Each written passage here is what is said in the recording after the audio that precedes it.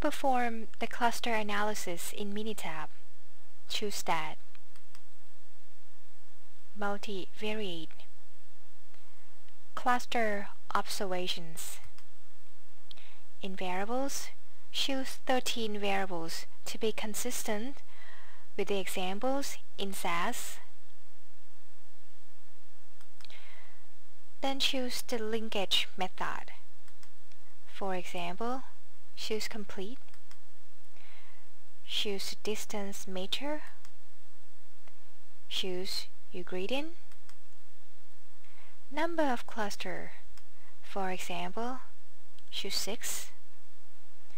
Click Show Dendrogram. Click Customize. Choose Distance for the y-axis. Click OK and OK. The dendrogram will be shown in the graph window, and the result of the cluster analysis will be shown in the session window.